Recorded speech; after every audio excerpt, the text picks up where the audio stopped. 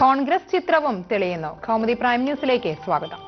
ഉപതെരഞ്ഞെടുപ്പിൽ വട്ടിയൂർക്കാവിലെ കോൺഗ്രസ് സ്ഥാനാർത്ഥിയായി കെ മോഹൻകുമാർ മത്സരിക്കും. എറണാകുളത്ത് ടി ജെ വിനോദ് സ്ഥാനാർത്ഥിയാകും. നിലവിൽ മനുഷ്യാവകാശ കമ്മീഷൻ അംഗമാണ് കെ മോഹൻകുമാർ. അദ്ദേഹത്തോട് സ്ഥാനം രാജിവെക്കാൻ ആവശ്യപ്പെട്ട് കോൺഗ്രസ്. മോഹൻകുമാർ നാളെ ഗവർണർക്ക് രാജിക്കത്ത് നൽകും. വട്ടിയൂർക്കാവിലെ സ്ഥാനാർത്ഥിയെ സംബന്ധിച്ച അനിശ്ചിതത്വം അവസാനിച്ചത് മോഹൻകുമാറിന്റെ സ്ഥാനാർത്ഥിത്വം ആദ്യം എതിർത്ത കെ മുരളീധരനെ കോൺഗ്രസ് നേതൃത്വം ഇടപെട്ട് അനുനയിപ്പിച്ചതോടെ ഇന്നലെ രാത്രി നടന്ന ചർച്ചകളിലാണ് പീതാംബരക്കുറുപ്പിനെ വെട്ടി അപ്രതീക്ഷിതമായി മോഹൻകുമാർ സ്ഥാനാർത്ഥിത്വം ഉറപ്പിച്ചത്. ഇന്ന് മോഹൻകുമാർ തിരുവനന്തപുരത്തെത്തി പ്രതിപക്ഷ നേതാവ് രമേശ് ചെന്നിത്തലയുമായി കൂടിക്കാഴ്ച നടത്തിയിരുന്നു. എന്നാൽ സ്ഥാനാർത്ഥി നിർണയത്തിൽ പൂർണ്ണ തൃപ്തനാവാതെ കെ മുരളീധരൻ. പീതാംബരക്കുറുപ്പിനെ സ്ഥാനാർത്ഥിയാക്കണമെന്നതായിരുന്നു മുരളീധരന്റെ നിലപാട്. വട്ടിയൂർക്കാവിലെ സ്ഥാനാർത്ഥിയെ ചൊല്ലി ഒരു തർക്കത്തിനില്ലെന്ന് മുരളീധരൻ വ്യക്തമാക്കി. അതേസമയം സീറ്റുകൾ വെച്ചുമാറ്റി പരിഹാര ശ്രമത്തിന് കോൺഗ്രസിൽ ശ്രമം. അരൂർ കോന്നി സീറ്റുകളിൽ പരസ്പരം AI ഗ്രൂപ്പുകൾ വെച്ച് മാറുന്നത് പരിഗണിക്കും. അരൂർ I ഗ്രൂപ്പിന് നൽകി കോന്നി A ഗ്രൂപ്പ് ഏറ്റെടുത്തേക്കും. കോന്നിയിൽ റോബിൻ പീറ്ററിന് വേണ്ടി ഉറച്ച നിലപാടിൽ അടൂർ പ്രകാശ്.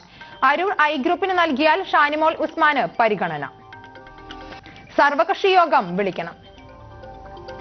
പിറവം പള്ളി തർക്കത്തിൽ സർവകക്ഷി യോഗം വിളിക്കണമെന്ന് യാക്കോബായ സഭ. ഇത് സംബന്ധിച്ച് ഗവർണർക്ക് നിവേദനം നൽകും. സംസ്ഥാന വ്യാപകമായി പ്രതിഷേധത്തിന് ആഹ്വാനം ചെയ്ത് യാക്കോബായ സഭ. അതേസമയം ഉത്തരവ് പൂർണ്ണമായും നടപ്പിലാകാതെ മടങ്ങിപ്പോകില്ല എന്ന നിലപാടിൽ ഉറച്ച് ഓർത്തഡോക്സ് സഭ.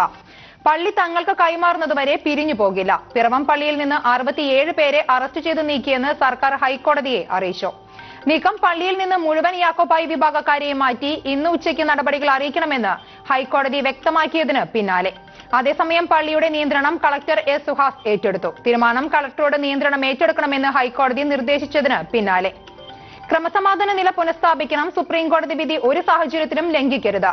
കോടതി വിധി നടപ്പിലാക്കി ഒഴിപ്പിക്കൽ രാവിലേക്ക് അകം തീർത്ത് ഉച്ചയ്ക്ക് 1:45 കളക്ടർ റിപ്പോർട്ട് നൽകണമെന്നും നിർദ്ദേശം. നാളെ രാവിലെയോടെ ഒഴിപ്പിക്കൽ പൂർത്തിയാക്കുമെന്ന് സർക്കാർ ഇതിനോടകം കോടതിയെ അറിയിച്ചിട്ടുണ്ട്. പിറവം പള്ളി നാളെ മുഴുവനായി ഒഴിപ്പിച്ച് താക്കോൽ ഹൈക്കോടതിക്ക് കൈമാറണം. അതേസമയം പള്ളി സംഘർഷത്തിൽ അറസ്റ്റ് വരിച്ച യാക്കോബായ സഭ നേതൃത്വം പ്രാർത്ഥനാപൂർവ്വം അറസ്റ്റ് വരിക്കുകയാണെന്ന് യാക്കോബായ സഭ.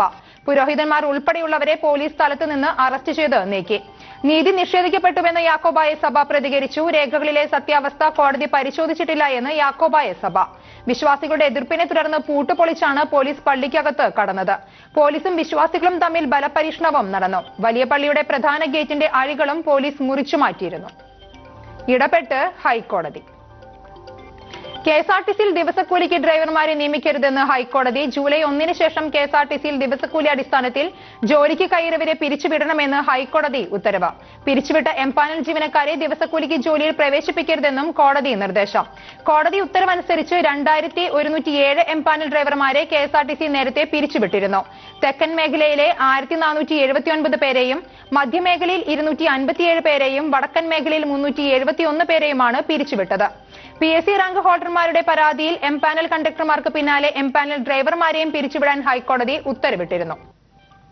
സംസ്ഥാനത്തിന് നാളെ യെല്ലോ അലർട്ട്. സംസ്ഥാനത്ത് നാളെ രാവിലെ വരെ ശക്തമായ മഴയ്ക്ക് സാധ്യതയെന്ന് കാലാവസ്ഥാ നിരീക്ഷണ കേന്ദ്രത്തിന്റെ മുന്നറിയിപ്പ്.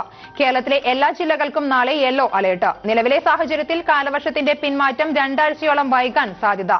കർണാടക തീരത്ത് രൂപം കൊണ്ട അന്തരീക്ഷ ചുഴിയാണ് മഴ വീണ്ടും ശക്തമാക്കാൻ കാരണം. സംസ്ഥാനത്തെ എല്ലാ ജില്ലകളിലും ഇന്ന് ഓറഞ്ച് അലർട്ട് പ്രഖ്യാപിച്ചിട്ടുണ്ട്. കേരള തീരത്ത് 55 കിലോമീറ്റർ വരെ വേഗത്തിൽ കാറ്റ് വീശാൻ സാധ്യതയുള്ളതിനാൽ മത്സ്യത്തൊഴിലാളികൾ ജാഗ്രത പാലിക്കണമെന്നും കാലാവസ്ഥാ നിരീക്ഷണ കേന്ദ്രം അറിയിച്ചു. സംസ്ഥാനത്ത് ഇതുവരെ 13% മഴയാണ് അധികമായി പെയ്തത്. കോഴിക്കോട് 36%, പാലക്കാട് 40% അധിക മഴ പെയ്തു. ഇടുക്കിയിൽ 10%, വയനാട്ടിൽ 5% മഴ കുറവാണ് രേഖപ്പെടുത്തിയത്. വാദ്രയെ കസ്റ്റഡിയിൽ വേണം. പ്രിയങ്ക ഗാന്ധിയുടെ ഭർത്താവ് റോബർട്ട് വാദ്രയെ കസ്റ്റഡിയിലെടുത്ത് ചോദ്യം ചെയ്യണമെന്ന് എൻഫോഴ്സ്മെന്റ് ഡയറക്ടറേറ്റ് കോടതിയിൽ. ഇഡിയുടെ വാദം റോബർട്ട് വാദ്ര ഡൽഹി ഹൈക്കോടതിയിൽ നൽകിയ മുൻകൂർ ജാമ്യാപേക്ഷ പരിഗണിക്കുന്നതിനിടെ കള്ളപ്പണം വെളുപ്പിച്ചുവെന്ന കേസിലെ അന്വേഷണവുമായി റോബർട്ട് വാദ്ര സഹകരിക്കുന്നില്ല എന്നും കസ്റ്റഡിയിൽ എടുത്താലേ അന്വേഷണവുമായി മുന്നോട്ട് പോകാനാകുമെന്നും enforcement directorate. Kaumudi prime news സമാപിക്കുന്നു. 1 മണിക്കൂറിന് ശേഷം പ്രധാന വാർത്തകളുമായി ലക്ഷ്മി ചേരും. നമസ്കാരം.